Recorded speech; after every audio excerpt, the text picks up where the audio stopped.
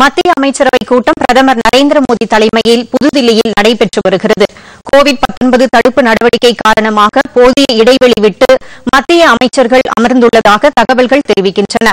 நேற்று தொலைக்காட்சியில் உரையாற்றிய பிரதமர் தனித்திருப்பதே நோய் பரவாமல் இருப்பதற்கான சிறந்த நடவடிக்கையாக இருக்கும் என்று அறிவித்திருந்தார்.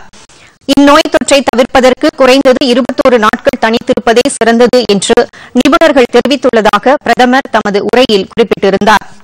பொதிகை செய்திகளை யூடியூபில் தமிழ் நியூஸ் தூர்தர்ஷன் என்ற சேனலிலும், ட்விட்டரில் Tamil news Doordarshan @DD news Chennai என்ற பக்கத்திலும் காணலாம்.